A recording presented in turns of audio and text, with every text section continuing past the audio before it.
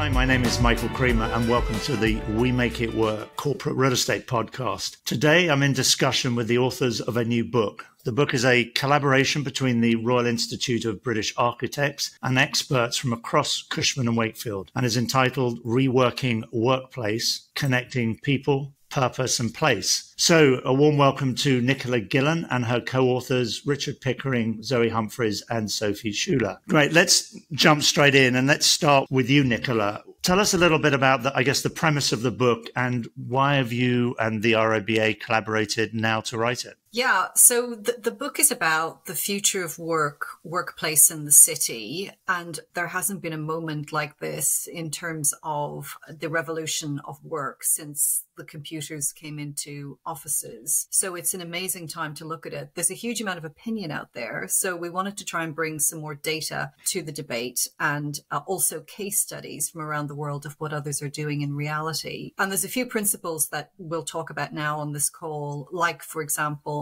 work and community are inextricably linked, and work is a fundamental driver of place in the city, and place has a really key role in human connection, community, and positive social impact. And so Sophie will talk a little bit more about that in terms of how work itself has changed because of the pandemic. Great. And if we switch now to you, Sophie, and welcome from, I guess you're sitting somewhere in the Netherlands today. What are the major changes to how we are working, obviously in this post-pandemic world? Yeah, I think that's a really interesting question. The first thing that I would identify is that all of the changes that we have ascribed to the post-pandemic environment were happening already before the pandemic. But what we saw during the pandemic was this mass adoption and speeding up the acceleration, if you like, of some of those changes that otherwise would have taken a disproportionately long time. I think the other aspect that we're really seeing, if you like, is a redistribution between the agency and power, if you like, between employers and employees. And we're seeing that employees are becoming increasingly more powerful in the context of that relationship and starting to demand experiences, have expectations of not only work, but the work environment. And that is a change from previous times when people would kind of take a job, show up, and that was enough. And I think one of those dimensions that's really driving that shift to employee power is, of course, during the pandemic, an increasing appreciation of health and well-being. And we're starting to see that aspects that were previously considered personal, such as health and well-being, are now starting to take on a role within the organization. And organizations are now starting to become, to some degree, responsible for individuals' health and well-being. And we have to really start to explore to what degree organizations need to take that role. I think the other aspects, of course, that are changing are more functional,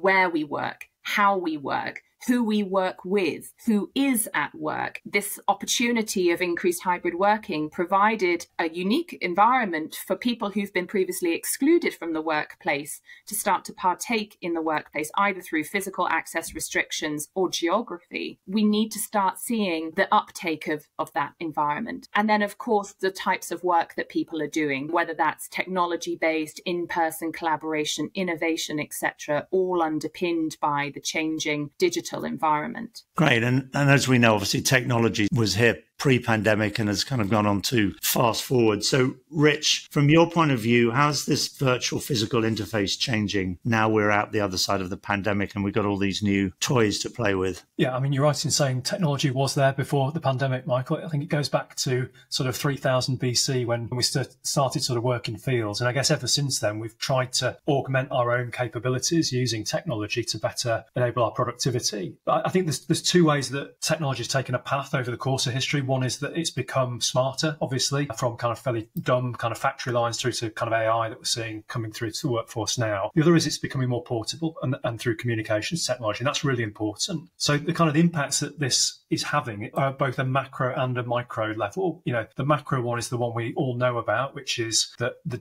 impacts of distance are being ameliorated by technology, and therefore people can work in a more distributed fashion. And the second is more micro in terms of if you think about how our offices are designed, end, they're largely designed to facilitate the interaction between a human and a monitor through keyboards and mice and other peripherals. And that really, if you think about how our offices look and feel and work, it's very much defined around that principle. So as technology becomes more portable, more personal, it means we're going to be working in more distributed fashion, but it also means the designer of offices are going to have to change quite significantly to cater for a much more flexible and human-centric way of working going forwards. Yeah, and I think it is getting, I think, more and more complicated because we've changed what we're used to, I guess. And so, Zoe, from your point of view, what are the implications of hybrid working and the role of workplace? What do we think is going to happen? Yeah, well, I think Rich summed it up really well. Offices were designed in this pre-pandemic, as Nicola said, almost pre-computer world, designed where it was very low fidelity in this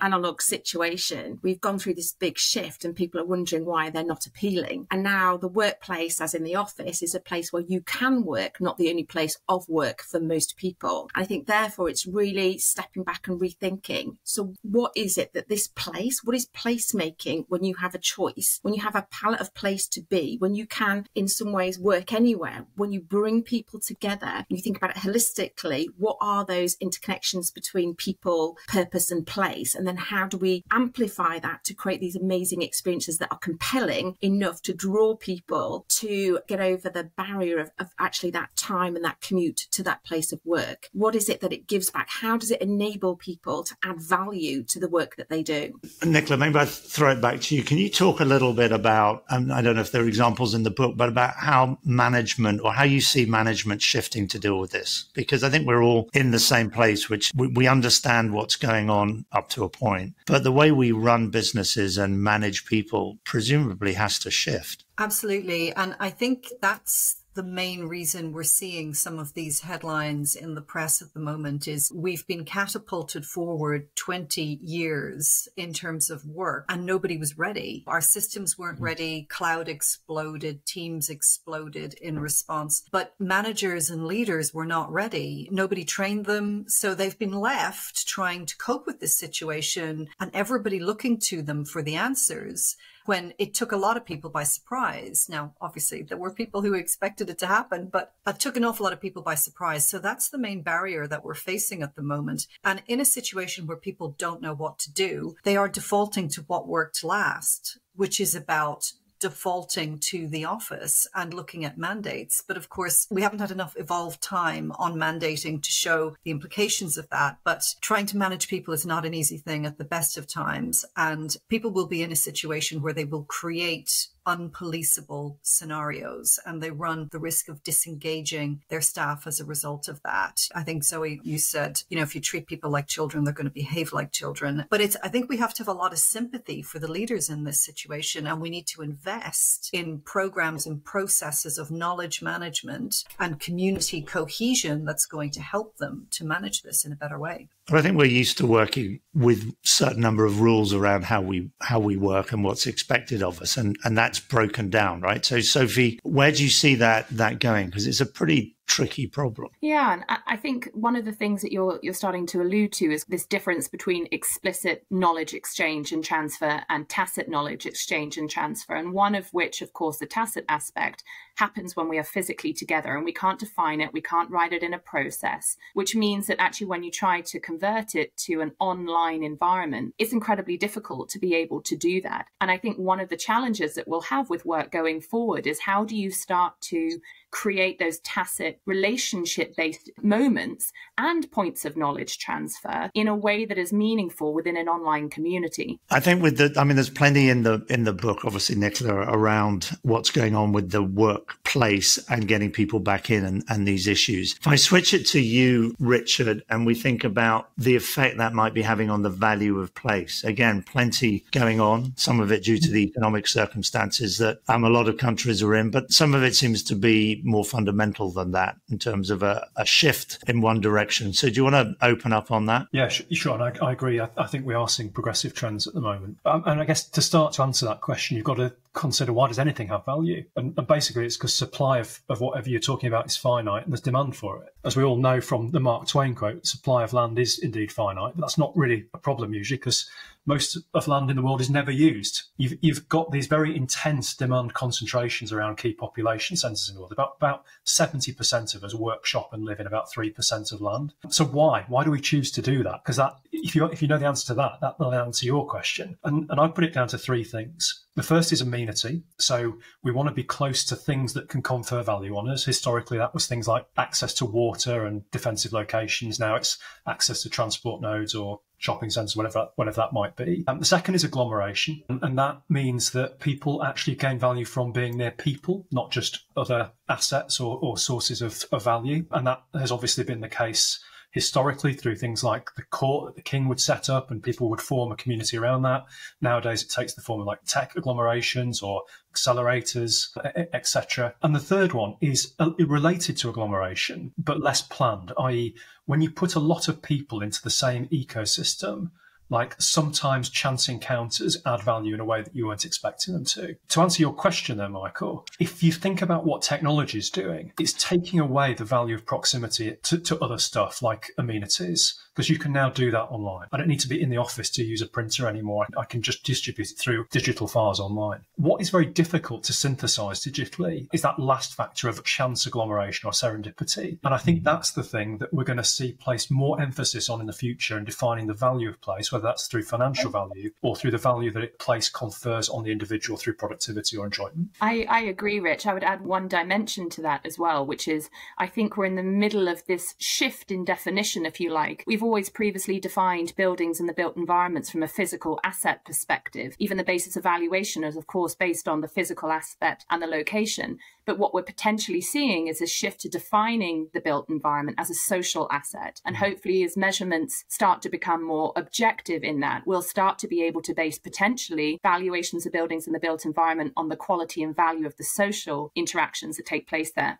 Zoe, back to you. Maybe you could expand on that and talk about how that comes to life in terms of the workplace. I think they need to think about what the purpose of that building is and who it's for. And I think if we think about it from the employee point of view or the people visiting that building, it switches the context slightly. As an individual, what is my return on investment of going to that place? As part of the research for the book, I interviewed Jim Gilmore, who along with Joe Pine wrote a book called The Experience Economy, and they define the currency of experience as time. We've expanded that slightly for the book and thought about it as the currency of workplace experience as a resource. So as employees think about travelling to the office, it has to be appealing, it has to be compelling. The return on investment has to be it's time well spent or time well invested. So the barrier to entry for work is the currency of resource. So when we're thinking about, or asset managers are thinking about the spaces that they create, they need to think about it from the point of view of the return of investment of employees. How do we make that experience feel like it was a good investment of time and money to get there? And when people leave the office, they feel, I'm really glad I showed up today. I really got something out of this. It really added value to my working day, because otherwise people will take the easy choice, because as humans, that's what our brains do, when we will choose to be in the place where we are, because that's the notion of time well saved. Nicola, if you touch on this in the book with some of the case studies, this idea of measurement, I think, is really interesting, because obviously the headline is always, oh, people aren't coming back into the office, so do we need them, or people are downsizing? But to Zoe's point, you don't need to necessarily measure how many people come in. You need to measure what's going on. And if what's going on with 30% occupancy is compelling and so good from a productivity point of view, you'd absolutely spend the money on the space. Are we seeing companies begin to think about how they measure what actually happens inside an office in a way that's meaningful? Slowly, to be honest. And again, this was a conversation that was happening before COVID. And we have seen a shift, I think, where real estate has shifted from primarily reporting to finance to increasingly reporting to HR. I think that's helping. But the issue is that it's putting people into the realm, as Zoe said, of trying to measure stuff that's much harder to measure. So I think we need to go back to the purpose and why are we doing this? And for every organization, it's going to be different, right? Because they have a different set of objectives. So one of the things we noticed during the research was 4 emerging models of work communities. One is centered around social engagement. So the measures would be about engagement within the communities that are there and engagement within the community that it sits within. So the building very much is an integrator socially, and lots of public realm, for example, as part of it, rather than a tight boundary around. The second one was about an entrepreneurial community, and we saw those very connected to universities, very much about startups, new ideas, creation mode. So the measure there would be something different. It would be about new ideas, new products, new connections. And then the third one was about regeneration. And that's about using master plans and hub buildings to catalyze social and economic regeneration across a city. And we see that particularly in bigger cities with large-scale master plans like King's Cross, Brent Cross, Battersea, these sorts of places. And then the fourth one is interesting because it's what we called it is temporal. And that's effectively meaning that it's a meanwhile space. It's temporary. So it's happening whilst the rest of the development is being built in order to engage with both the local community and the future community. So using the space as a measure of engagement. Wow. So, Rich, if I throw it back to you, I mean, that talks to an awful lot of change to cities, which by their very nature, built environment, it's not easy to change, right? So we can't just knock it all down and start again. So talk a little bit about how cities can and are evolving to meet, well, I think we probably all agree is an inexorable demand. This is the direction of travel. So it has to happen for cities to survive, presumably. I think we can look back at precedents to help us understand this. At any time of major industrial or technological change like this, it inevitably is going to create, on the one hand, opportunities to do things in new ways, but on the other hand, destructive obsolescence in the form of things that are fixed in old ways. And obviously, property, real estate is fixed by its very tangible nature. But you look back over history, you see in the first industrial shift, I mean, that defined cities. People start to move into cities from agricultural communities. Before 200 years ago, most people did not live in cities. I mean, that's quite a fundamental point in this debate. But then again, another 100 years on from that, of course, the service shift and globalization meant that those factories that had been created and the cities built around them were offshored, and now you had huge ghettos left where they stood, and often, in many cases, they were repurposed into residential. We also see other kind of technological distance-based changes, like I was talking about earlier, affect cities in a positive or growth-orientated way. In terms of the train, for instance, created suburbanisation, defined our cities in a way that we hadn't thought of previously. So yes, this change is definitely going to bring about obsolescence, new opportunities. I think it's interesting when people think about the workplace and change to the work model, people naturally think about the change to offices. But actually, I think this might have a bigger impact on wider assets around the city than it may even do to the office market. You think if people start to work in a hybrid model 3 days a week going forward, you're not going to rationalise that much space, because you can't, if you're catering for peak demand, you still need those offices. Whereas a decision to commute less often could radically increase or differentiate how people choose to live, where they choose to live. That's probably going to be more impactful. But I think the successful real estate developers, the successful cities will grasp this change really quickly, and they'll try and focus their assets and their cities on the new value proposition, which sits around all those things we were talking about today, like minimising the poor impact on people's lives around our cities, but also maximising the value that they gain from being near other people in the office. If you have an office in the future and it doesn't allow you to collaborate, facilitate serendipity, I really wonder what the purpose of that office will be in that new environment. Yeah, so Zoe, big implications for everyone across the real estate industry. How do you see that playing out with the occupiers and developers? Well, as Nicola said, we have a lot of space and it takes a long time to change, but I think we have a great opportunity. Constraint really help innovation in a sense. We never innovate in a vacuum. And I think it is really rewriting the script on what the space can be. And I think it's, as I said, it's stepping back, having this interconnected view across organisations. So having a coalition that joins up the different elements of an organisation. So traditionally, real estate make the decisions, the purpose, and they're probably not connected to the business. I think we've probably all walked into spaces in the past where, for one group, maybe it was really efficient, it really delivered on budget for the client, but what didn't really work for the people that had to work in that space, didn't work for the HR, wasn't aligned to the brand and culture. So I think this is a really great opportunity to think about how we can repurpose these spaces so it works for the whole business and the value that organisation needs to bring. We've got lots of examples in the book where we've seen these repurposing of spaces, the Johnny Walker experience in Edinburgh, for example, that repurposes the old house House of Fraser store on Princess Street. If you just said, how do we reuse this shop, you would have come up with a very different answer. So I think thinking about, the Peter Drucker quote, it's not about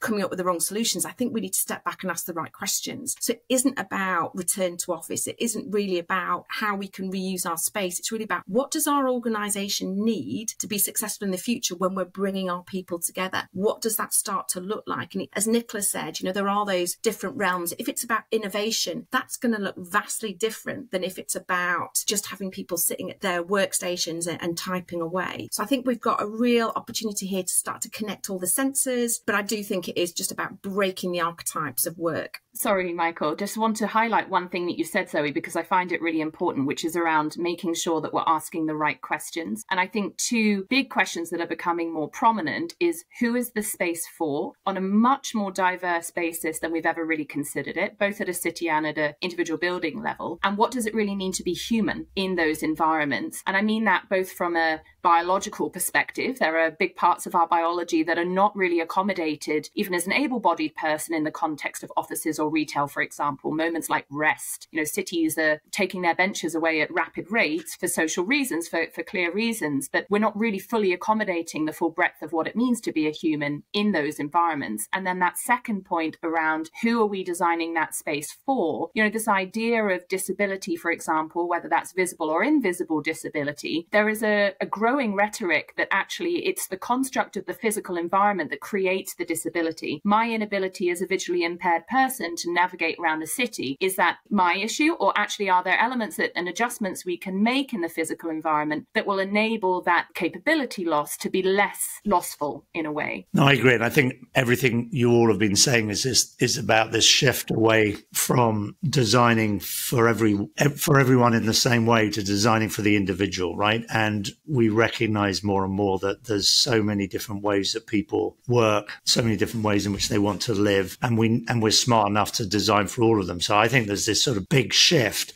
Before we wrap up with you, Nicola, Rich, and we talk quite a lot about social impact, and I know there's a chapter in the book on that. Do you just want to unpack that a little bit more?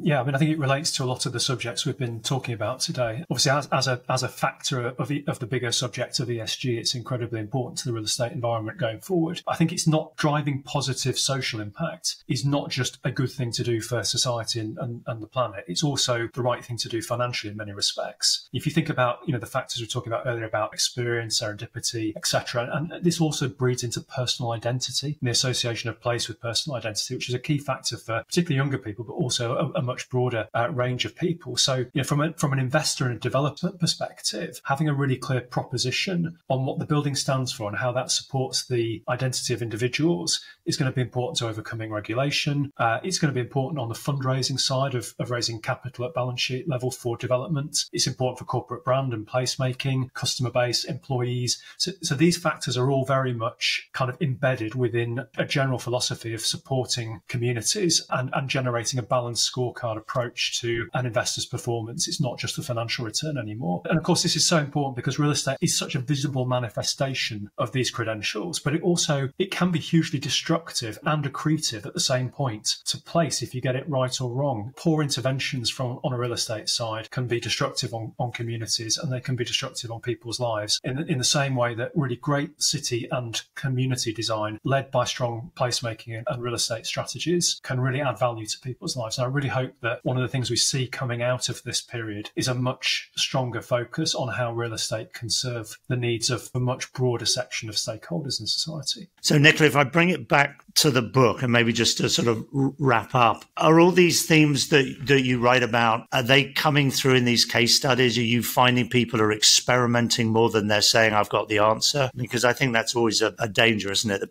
you're designing at a point in time with what information you know. And what we're saying is it's changing and there's more change to come. Yeah. So I'm sort of curious if companies, both designing space or indeed developers, owners, are beginning to figure out how to design with that change in mind. Yeah, absolutely. And again, that's a dynamic that can work against some of the traditionally held principles in the real estate and construction industry, which is decide everything as early as possible possible so that you're guaranteed price and you're guaranteed program, and then you crack on and do that for 18 months, regardless of whether there's a pandemic or not. So I think it's really challenging all of that now to getting to, and you can see this a lot with the corporates where they have the opportunity to test and measure over time. You know, we'll create a pilot project here, we'll test and measure a series of principles, we'll move on to the next. We're working with a lot of organizations that are doing that more holistically, but there's still a huge amount of work to go there. It is a struggle to get people to work in an integrated way and to ask questions that are about